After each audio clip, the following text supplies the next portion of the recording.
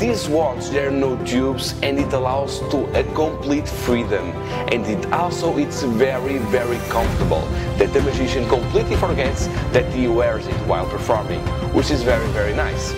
Also, because it's a watch, the spectators have no clue to the place where the smoke comes from, since everyone wears a watch, of course, and nobody guesses that the magician has a watch that sends smoke to the palm of the magician. So it's very cool.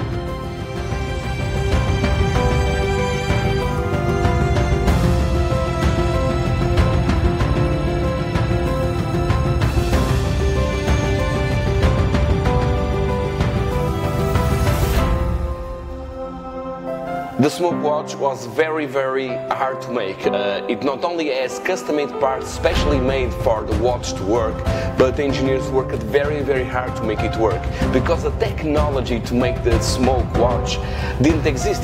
So we had to create a brand new technology.